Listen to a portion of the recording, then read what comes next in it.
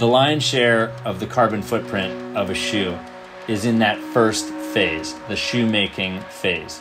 That's all the materials going into the shoe and all the manufacturing energy to convert those materials into the shoe.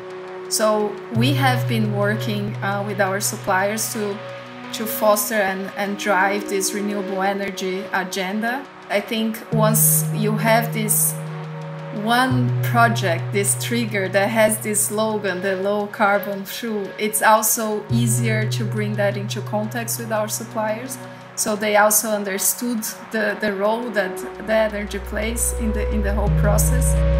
If you're only focused on one part of the shoe creation, then you're not really calculating the true effect, the true contribution to climate change. We've had to look everywhere to keep shaving down carbon, to keep driving this carbon footprint to the lowest.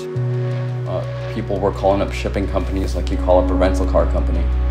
Do you have a ship that runs on biofuel? It's now bio-based, ultra-low carbon fuel that is actually derived from recycled cooking oil. And then when you start looking at packaging, we wanted to basically get as many products into a container as possible. And that has led to a really kind of unique shape, almost a cone shape, that nests into the master carton. Those master cartons perfectly nest into the shipping containers. So we're shipping like 30% less air around the world. You know, if you have a project like this and a target like this, in a circumstance and environment like this, put it under time pressure, and you're impressed what people get out of it. You're like, okay, we need to get it done. We have a job to do. We have a mission here.